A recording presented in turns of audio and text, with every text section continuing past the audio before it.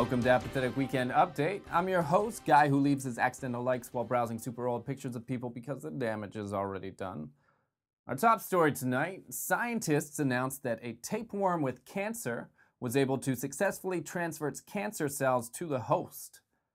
But enough about Donald Trump in the mainstream media, we have other stories to cover. Moving on, Uber is teaching drivers in Egypt how not to sexually harass women. Meanwhile, they're also teaching women to maybe not Uber in Egypt just yet. Ugh, just noticed I forgot to clip one nail. I think this might be my body telling me it wants a coke habit.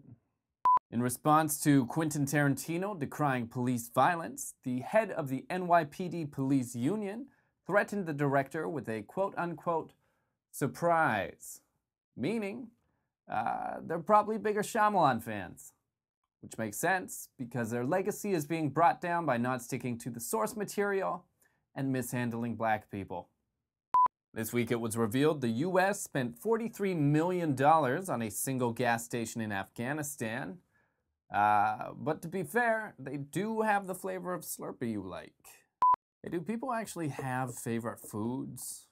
Because like every time I'm ever asked, I'm always like, damn, I don't even have it narrowed down to a top 5. Thought I would by now.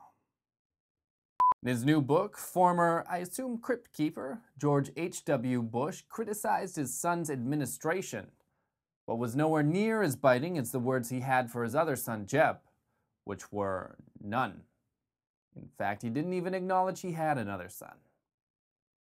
This week, the Mormon Church of Latter-day Saints announced they would no longer be accepting children of gay parents, making this the biggest blow to the LGBT community since being rejected from faded pale flag stores and inferior decorating schools.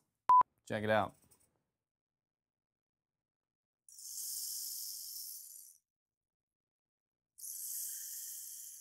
Bob Rock Simulator. Moving on, thanks to LucasArts, a terminally ill child was able to get a personal advanced screening of Star Wars Episode 7. After hearing about the story, the studio behind Alvin and the Chipmunks, Road Chip, opening the same day, offered an advanced screening of their movie too, to which the child said, "Nah, I'm good. I think I'm actually going to be a healthy person this time." Definitely not Jewish news. It was revealed that the wrinkle cream Oprah uses and has been endorsing actually utilizes human foreskin. If only there were signs. There was a sale. That's it for your Apathetic Weekend Update.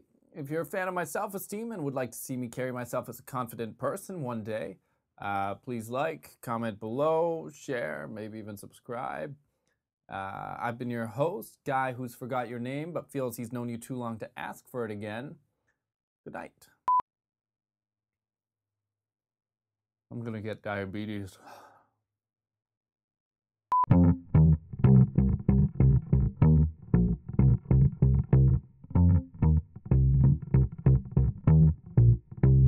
Jesus!